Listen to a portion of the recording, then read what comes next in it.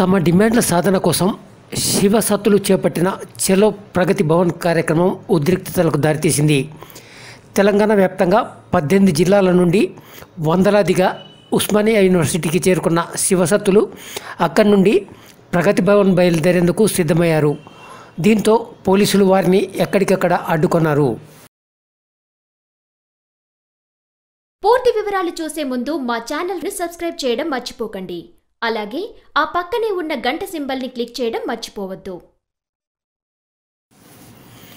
బ్రాహ్మణుల మాదిరిగా బహుజన పూజారులు, గ్రామ పూజారులు, సాధువులు, బాబాలకు అవకాశాలు కల్పించాలని ప్రభుత్వాన్ని డిమాండ్ చేస్తూ Hyderabad Osmania university arts college నుండి వేలాది మందితో ప్రగతి భవన్ బయలుదేరారు శివసత్తులు. 18 జిల్లాల నుండి ఉస్మానియా ప్రాంగణానికి చేరుకున్న వందలాది మంది శివసత్తులను అడ్డుకునేందుకు పోలీసులు నానా తంటాలు పడ్డారు. పోలీసులు వేసిన ఇనుప కంచెను దాటే ప్రయత్నం చేస్తున్న శివసత్తులను అటు మహిళా పోలీసులు నిలువరించేందుకు ప్రయత్నించారు. శివసత్తులకు నెలకు 10,000 రూపాయలు జీతంతో పాటు ఇతరత్ర సౌకర్యాలు కల్పించాలని వారు ఈ సందర్భంగా డిమాండ్ చేశారు.